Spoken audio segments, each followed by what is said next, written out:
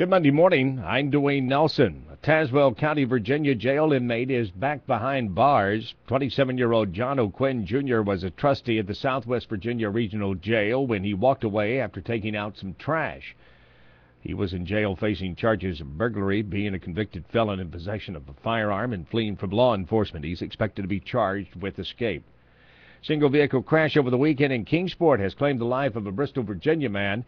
According to the Tennessee Highway Patrol, 23-year-old Anthony Dwayne Leonard died Friday night in the crash near the intersection of Bancroft Chapel Road and Bloomingdale Pike. Authorities believe Leonard was traveling at a high rate of speed on Bloomingdale when his car ran off the roadway, struck a blocked retaining wall, and turned onto its top. Authorities said drugs may have played a role in the crash. They're investigating whether or not this was the same vehicle that fled from troopers earlier. Rogersville fire officials are investigating a weekend blaze that destroyed a furniture warehouse. Fire crews were called out to the Furniture Depot warehouse on South Depot Street just before 1:30 yesterday morning. The building had been filled with a new shipment of bedroom suites, couches, chairs, and mattresses. Contents were a total loss. The warehouse did not have electrical service, and there was evidence of forced entry. Investigators will be sifting through the remains this week for evidence of arson. No one was injured in that blaze.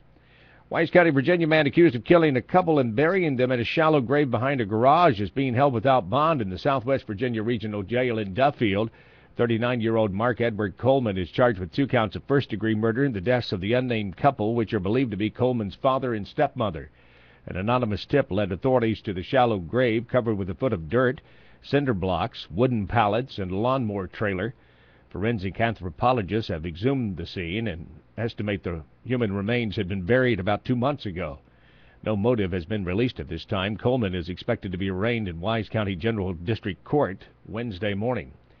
Damage assessment teams from the Federal Emergency Management Agency have gotten first-hand looks at flooded areas in Washington, Carter, and Unicoi counties.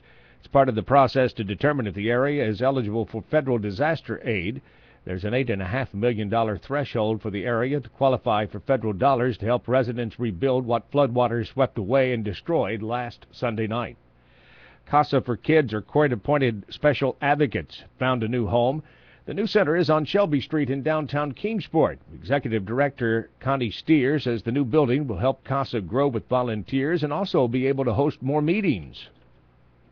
Our goal is to assist juvenile court by providing professionally trained special advocates who are volunteers.